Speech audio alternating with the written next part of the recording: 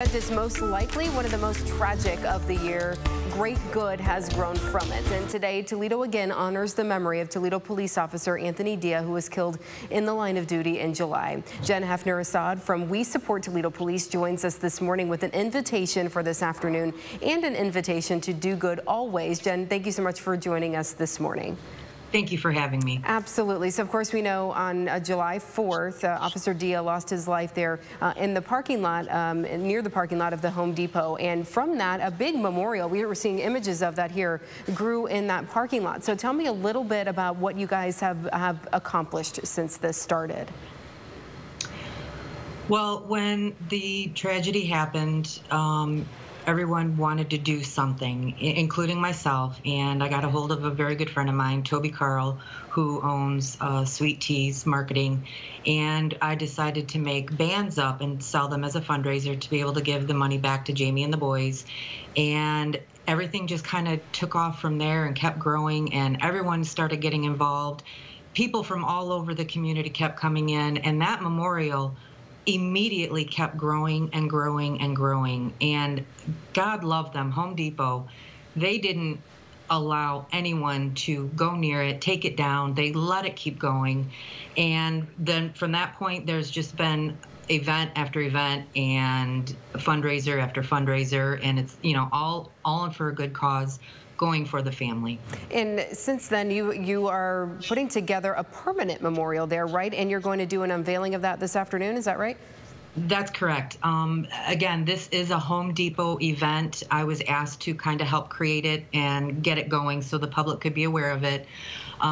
They have decided, with the help from corporate, to go ahead and place a permanent memorial there in honor of him and for the family and the community and his officers in blue to come reflect and, you know, be with Anthony.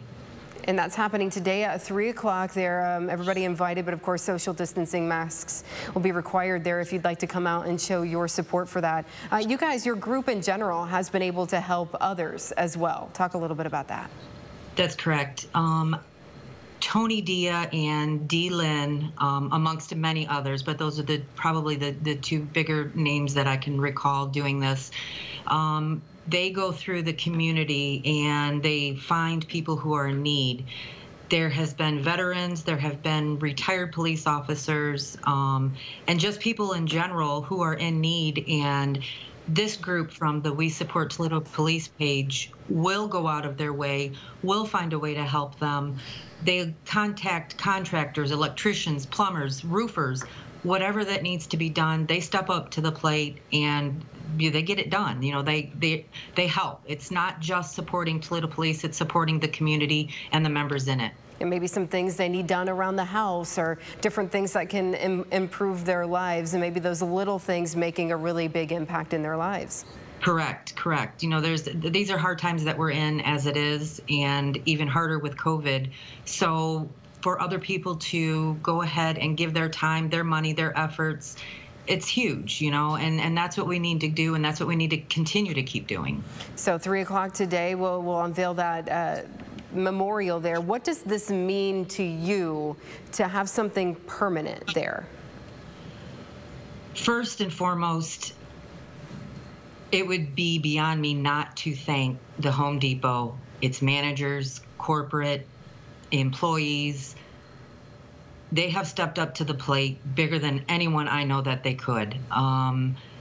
They've gone out of their way.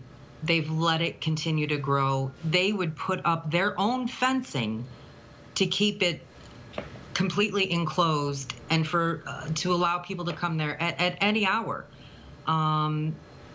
When they approached me and said that this was going to be their plans, that they were going to do something permanent, I was blown away. I thought, how many companies would go this far to continue to keep doing this and supporting the community, the family, and Officer Anthony Dia? I can't tell you, there's not enough good enough words that will explain how I feel about the Home Depot doing this. You know, a lot of people didn't know Anthony. A lot of people that have gone to the community or gone to the memorial site didn't know Anthony, didn't know the family. But this is all for us. And I thank Home Depot for doing this. Really something special there. Jen, thank you so much for joining us this morning for what you guys are doing to help folks out in our community. We appreciate it. Thank you for having me. Yeah, take care.